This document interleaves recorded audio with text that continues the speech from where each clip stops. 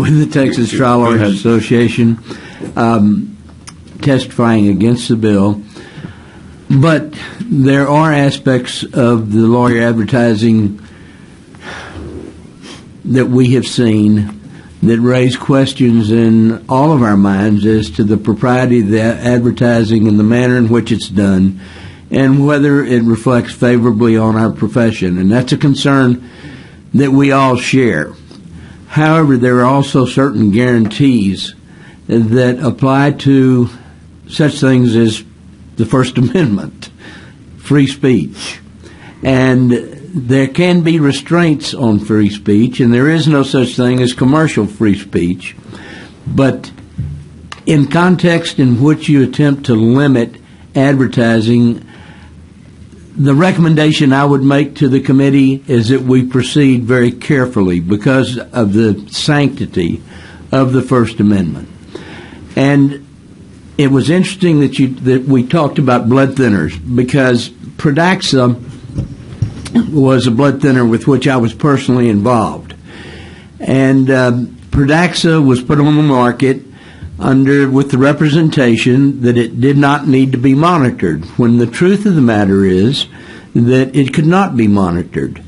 And the reason I bring that up is because the people that marketed Pradaxa spent $110 million in direct-to-consumer advertising, and that direct-to-consumer advertising has to meet the same standards that we seek to impose on the lawyers who are advertising relative to the same drug. In other words, there's a duty on the part of the manufacturer of that drug to be fair and impartial in the presentation of the risks and the benefits associated with the use of the drug, so that if there's a hazard associated with the use of the drug, the potential user is aware of it through the direct-to-consumer advertising. And I note that this bill contains penalties to be imposed upon people who have misrepresented that a drug is withdrawn from the market when it hasn't been withdrawn, is being investigated when it's not being investigated. And the only thing that I would ask that this committee entertain is that, number one, the constraints that are imposed have to meet constitutional tests and standards, and that we have to approach very carefully the manner in which we limit the ability of lawyers to advertise with regard to a drug that truly has defects. And Pradaxa itself possessed such defects, and they themselves were sanctioned by the FDA because they represented that their drug reduced the risk of stroke and some systemic embolism by 35% over warfarin. And that, in the minds of most people, says, well, that's a 35% risk reduction. The actual numbers, Mr. Chairman, were with warfarin, there were 3.4 strokes per 100. With Pradaxa, there were 2.2.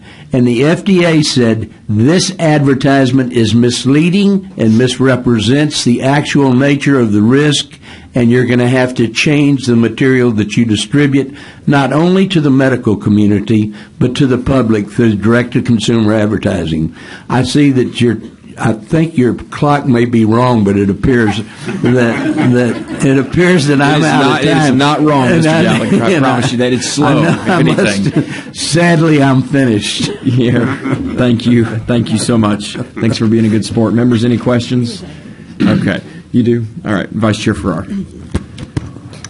You had mentioned when you were beginning your presentation that the bar, the state bar, has certain guidelines on the advertising. Can you elaborate on those? The state bar already requires many of the things that are required in this bill, and relative to the accuracy and the truthfulness of things that are contained in advertising. And they do an excellent job of policing that and enforcing the provisions that are contained in our canons of ethics and in our DRIs relative to advertising. For instance, you can't advertise that a product has been withdrawn when it has not. And the bill also requires that it identify itself as an advertisement. And Representative Farrar, that's in our DRIs now. You have to identify at the beginning and at the conclusion and after commercial breaks that this is an advertisement and that it is not a